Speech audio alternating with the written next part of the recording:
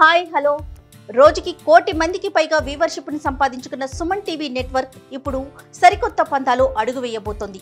Suman TV నెట్వర్క్ని జిల్లాల వారీగా ప్రారంభించబోతోంది. Franchises కోసం ఆసక్తి కలిగిన వారు క్రింది నెంబర్ని సంప్రదించగలరు.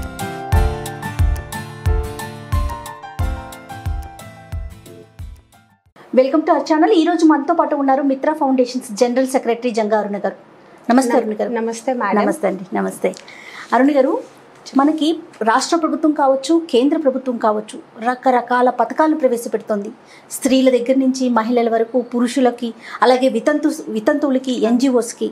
అయితే వీటి మీద ఇన్ని పథకాలు ఉన్నాయని కానీ, వీటి వల్ల మనం ఇంత బెనిఫిట్ పొందొచ్చని కానీ, దాని ద్వారా నలుగురికి ఉపాధి కల్పించవచ్చు అని కానీ అవగాహన అయితే చాలా తక్కువగా ఉందని అనుకోవాలి. అవును మేడం, చాలా తక్కువ ఉంది. ఈ పథకాల గురించి అవగాహన కల్పించడమే ఈ కార్యక్రమం యొక్క ముఖ్య ఉద్దేశం అండి. అవును madam. Thank you so much. మేము ఇన్వైట్ చేసిన వెంటనే మీరు వచ్చినందుకు థ్యాంక్ యూ. సో మనం ఒక్కొక్క పథకం తీసుకుందాము. దాని నుంచి ప్రజలకి అంటే ఎవరెవరికి ఏ పథకం అందుబాటులో ఉంటుంది, ఎవరు ఎలిజిబుల్, ప్రభుత్వం ఏ విధమైన డాక్యుమెంట్స్ని చూస్తోంది, మనం ఎలాంటి డాక్యుమెంట్స్ని సమర్పించాలి, ఎవరు దేనికి అర్హులు అనే టాపిక్ మనం మాట్లాడుకుందాం. అంటే అందులో భాగంగా ఈరోజు PMEGP ఈ పథకం గురించి ఒక్కసారి మనం మాట్లాడుకుందాం. అరుణ గారు, అసలు PMEGP అంటే ఏంటండి? నమస్తే అండి. నాకు ఈ అవకాశం ఇచ్చిన సుమన్ టీవీకి మీకు థ్యాంక్స్ చెప్తున్నాను. ఇన్ని స్కీమ్స్ ఉన్నా కూడా చాలా మందికి అవేర్నెస్ అనేది చాలా తక్కువ ఉంది. మనం ఏ స్కీమ్కి ఎలిజిబిలిటీ అవుతాము, మనం ఏది పెట్టుకుంటే మనం ముందుకు వెళ్ళాలి, లైఫ్లో సెటిల్ అవ్వాలి, కొంతమందికి దిశానిర్దేశం చాలా తక్కువ ఉంటుంది. అందులో భాగంగా నేను ఈరోజు PMEGP స్కీమ్ గురించి ఎక్స్ప్లెయిన్ చేస్తాను. తప్పకుండా. PMEGP స్కీమ్ అంటే ప్రధానమంత్రి ఎంప్లాయ్మెంట్ జనరేషన్ ప్రోగ్రామ్. దీని తెలుగులో ప్రధానమంత్రి ఉపాధి కల్పన పథకం అంటారు. ఈ ఉపాధి కల్పన పథకం పేరులోనే ఉంది. అంటే ఉపాధి కల్పించడానికి ఈ పథకాన్ని ప్రధానమంత్రి గారు తీసుకొచ్చారు. ఇది central government scheme madam, state కాదు. సెంటర్ నుంచి మనకి సబ్సిడీస్ వస్తాయి ఈ స్కీమ్ ని. దీనికి కావాల్సిన ఎవరెవరు అప్లై చేసుకోవాలి అనుకుంటే, ఒక పర్సన్ ఇండివిజువల్ గా మీరైనా నేనైనా ఏ కేటగిరీకి చెందిన ఉమెన్ అయినా మెన్ అయినా అప్లై చేసుకోవచ్చు. అలాగే ఒక ఇన్స్టిట్యూషన్స్ నుంచి NGO కూడా అప్లై చేసుకోవచ్చు, ఇన్స్టిట్యూషన్స్ అప్లై చేసుకోవచ్చు, సెల్ఫ్ హెల్ప్ గ్రూప్స్ వాళ్ళు కూడా అప్లై చేసుకోవచ్చు.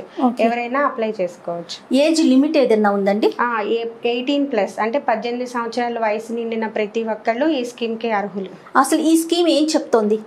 ఈ స్కీమ్ కింద మనకి 337 పథకాలు ఉన్నాయి మేడం. ఇందులో ఏదైనా అంటే సపోజ్ లేడీస్కి అయితే మనకి టైలరింగ్ యూనిట్స్ ఉన్నాయి, బ్యూటీ పార్లర్స్ ఉన్నాయి, జూట్ బ్యాగ్స్ ఉన్నాయి. ఇప్పుడు ప్రెసెంట్ ట్రెండ్ ఏం నడుస్తుందంటే ప్లాస్టిక్ బ్యాన్ చేసుకోవాలి, jute bags, cloth bags awareness పెరుగుతుంది. సో వాటి మీద కూడా కొన్ని యూనిట్స్ అవి మనం ప్లాన్ చేసుకొని మనతో పాటు నలుగురికి ఉపాధి ఎలా కల్పించాలో ఈ పథకం నుంచి మనం నేర్చుకోవచ్చు. ఈ పథకం ద్వారా ఎంత అమౌంట్ మనము లోన్ కింద తీసుకోవచ్చండి? ఇందులో 3 కేటగిరీస్ ఉంటాయి madam Pradhan Mantri employment generation స్కీమ్లో. ఒకటి సర్వీసు, ట్రేడ్, మ్యానుఫ్యాక్చరింగ్ సెక్టర్ అని 3 సెక్టార్స్ ఉంటాయి. అందులో ఇప్పుడు ప్రెసెంట్ ట్రేడ్ అంటే మన షాప్స్, మెడికల్ షాప్స్ అవ్వచ్చు, శారీ షాప్స్, ఏదైనా సరే. సర్వీస్ అయితే మన ఏదైనా యాక్టివిటీ మన నుంచి ఏదైనా జనానికి సర్వీస్ చేసేది అంటే లైక్ జిరాక్స్ సెంటర్స్ ఉన్నాయి, ఎలక్ట్రిక్ వస్తువులు మనం అమ్ముతాము, అవన్నీ సర్వీస్ కిందకి వస్తాయి. మ్యానుఫ్యాక్చరింగ్ అంటే మన ప్రొడక్షన్ తయారు చేసే వాటిని మ్యానుఫ్యాక్చరింగ్కి వస్తాయి. మ్యానుఫ్యాక్చరింగ్ కేటగిరీలో 1,00,000 నుంచి 25 లక్షల వరకు మనం లోన్ తీసుకోవచ్చు. సర్వీస్ సెక్టార్లో అయితే 1,00,000 నుంచి 10 లక్షల వరకు మనకి ఎలిజిబిలిటీ ఉంటుంది. ఇవైతే 3 కేటగిరీస్. ఇందులో మనం ఎక్కువగా ఇప్పుడు ప్రెసెంట్ ఏం అప్లై చేస్తున్నామంటే సర్వీసు, మ్యానుఫ్యాక్చరింగే ఎక్కువ అప్లై చేసుకుంటున్నాం. టైం పీరియడ్ ఏమన్నా పెట్టిందండి గవర్నమెంట్? ఎంతలోపు చెల్లించాలి అలా ఏమన్నా? అలా ఏం లేదు మేడం. మనకి 18+ ఉండాలి. వాళ్ళకి కావాల్సిన డాక్యుమెంట్స్ మనం కనుక అప్లై చేసుకుంటే, డాక్యుమెంట్స్ ఇస్తే నేను అప్లై చేస్తాను. తర్వాత ప్రాసెస్ ఎట్లా, ఏంటి, ఫర్దర్ స్టెప్ ఏంటి అని 1 by 1 నేను మీకు తర్వాత ఎక్స్ప్లెయిన్ చేస్తాను. డాక్యుమెంట్స్ అంటే అసలు ఏమేమి నీడ్ ఉందండి? ఇప్పుడు ఒక సాధారణ మహిళ ఉందనుకుందాం, ఫర్ ఎగ్జాంపుల్ తను ఏదో టైలరింగ్ యూనిట్ పెట్టుకోవాలనుకుంటున్నారు, ఎలాంటి డాక్యుమెంట్స్ సబ్మిట్ చేయాలి? ఇప్పుడు సపోజ్ మీరు చెప్పినట్టు ఒక ఎవరైనా సరే, మహిళ కానీ పురుషుడు ఎవరైనా సరే, ఇందులో బేస్డ్ ఆన్ సబ్సిడీస్ ఉంటాయి madam. Men category, women category అని, రూరల్, అర్బన్ అని, అలా చాలా కేటగిరీస్ మీద బేస్ అయ్యి సబ్సిడీస్ ఉంటాయి. రూరల్ కేటగిరీ ఆల్ ఉమెన్కి 35% సబ్సిడీ వస్తుంది madam. For example 10 lakhs loan తీసుకుంటే రూరల్ కేటగిరీకి చెందిన ఉమెన్ అయితే, ఉమెన్ అయినా బీసీ ఎస్టీ కేటగిరీకి చెందిన మెన్కి కూడా 3,50,000 దాకా మనకి సబ్సిడీ వస్తుంది ఈ స్కీమ్ కింద. అదే అర్బన్ అయితే మనకి 2,50,000 సబ్సిడీ వస్తుంది. రేట్ ఆఫ్ ఇంట్రెస్ట్ ఎలా క్యాలిక్యులేట్ చేస్తారు? 10.6% ఉంటుంది మేడం. మనం సబ్మిట్ చేయాల్సిన డాక్యుమెంట్స్ అంటే ఏమేమి పెట్టాల్సి ఉంటుంది? ఎందుకంటే అందరికీ ఆస్తులు ఉండవు. ఇప్పుడు ప్రతి ఒక్కరికి ఏదో ఒక పని చేయాలని ఒక కళ ఉంటుంది. కానీ బ్యాంకుల దగ్గరికి వెళ్ళగానే ఫస్ట్ వచ్చే క్వశ్చన్ ఏంటంటే మీరు ఏం చూపిస్తారు, ఏమి లోన్ ఏదైనా తీసుకోవాలో లేదంటే ఏదైనా స్కీమ్ కింద మనీ తీసుకోవాలనుకోండి ఏ ప్రాపర్టీని చూపిస్తున్నారు అని అడుగుతారు. ప్రాపర్టీ లేని వాళ్ళు చాలా మంది ఉంటారు కదా. సో వాళ్ళకి అసలు ఏదైనా అంటే వితౌట్ ప్రాపర్టీనా ఈ స్కీమ్ కింద, విత్ ప్రాపర్టీనా?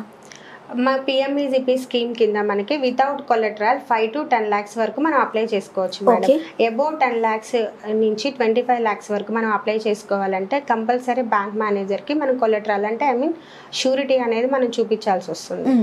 అయితే ఎట్లా అప్లై చేసుకోవాలి, దానికి కావాల్సిన డాక్యుమెంట్స్ ఏంటి అంటే ఏ వ్యక్తి అయితే అప్లై చేసుకోవాలనుకుంటున్నారో తన photo, Aadhaar card, pan card, bank passbook, BC నుంచి అయితే మనకి క్యాస్ట్ సర్టిఫికేట్ ఇవ్వాలి, ఎస్ఎస్సి మెమో, ఇలాంటివన్నీ మన డాక్యుమెంట్స్. దీని తర్వాత మీరు ఇవే ఇస్తారు. ఆన్లైన్లో అప్లై చేసేటప్పుడు మనకి పాపులేషన్ సర్టిఫికేట్ అడుగుతుంది, సిఏ దగ్గర రిపోర్ట్, మనం సిఏ నుంచి ఆథరైజ్డ్గా మనకి సిఏ రిపోర్ట్ చేసి ఇస్తారు. అంటే ఆ రిపోర్ట్లో కూడా ఏముంటుందంటే మనం ఎట్లా ఎవ్రీ మంత్ రీపేమెంట్ ఎలా పే చేస్తాము, project report detail project report అంటారు, డిపిఆర్, మనం అది సబ్మిట్ చేయాల్సి వస్తుంది. ఇవన్నీ సబ్మిట్ చేసిన తర్వాత మనకి ఆన్లైన్లో ఫైనల్ కాపీ అనేది ఒకటి వస్తుంది మేడం.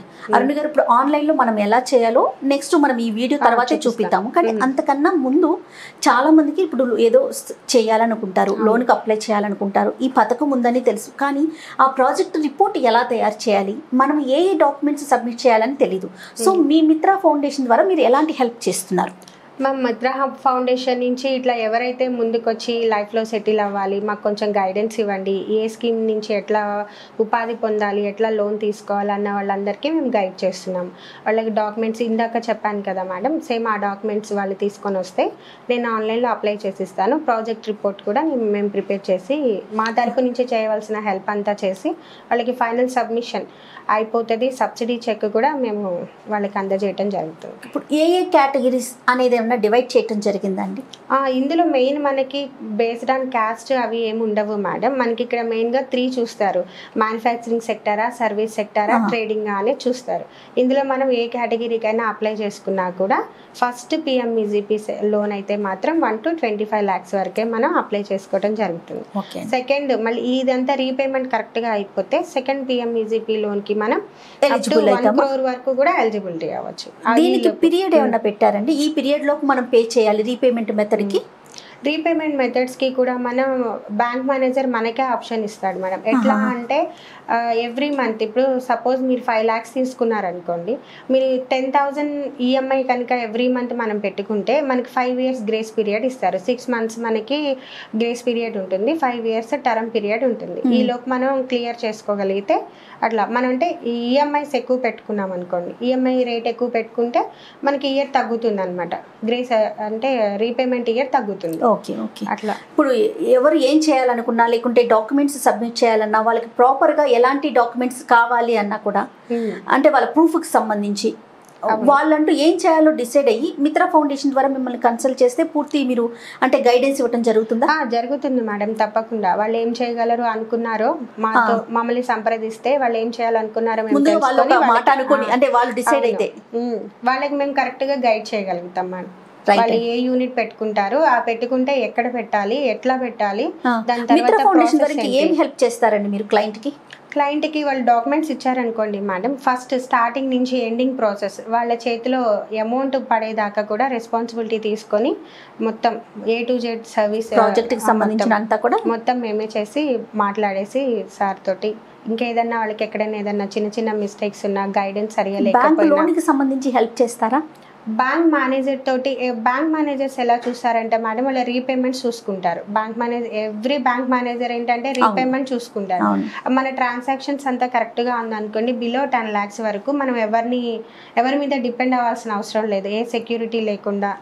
అవి నార్మల్గా మనం డాక్యుమెంట్స్ సబ్మిట్ చేసుకొని డైరెక్ట్గా మనం బ్యాంకుకి వెళ్తే లోన్ ఇవ్వకపోవచ్చేమో, కానీ మన పిఎంఈజీపీ స్కీమ్ నుంచి అప్లై చేసుకుంటే మాత్రం 90% లోన్ అనేది కంపల్సరీ వస్తుంది, వాళ్ళు ఏదో ఒక ఎంప్లాయ్మెంట్ కనుక జరుగుతుంది. ఏదేమైనా ఇక్కడ మనకి ప్రాజెక్ట్ రిపోర్ట్ అనేది చాలా ఇంపార్టెంట్. అది మీలాంటి కన్సల్టెంట్ ద్వారా, అంటే ఇప్పుడు మీకు ఎక్స్పీరియన్స్ ఉంది కాబట్టి మీలాంటి వాళ్ళని కన్సల్ట్ చేస్తే త్రూ అట్లా వెళ్తే కరెక్ట్ ప్రాజెక్ట్ రిపోర్ట్ సబ్మిట్ చేస్తే కనుక డెఫినెట్ గా బెనిఫిట్ పొందొచ్చు.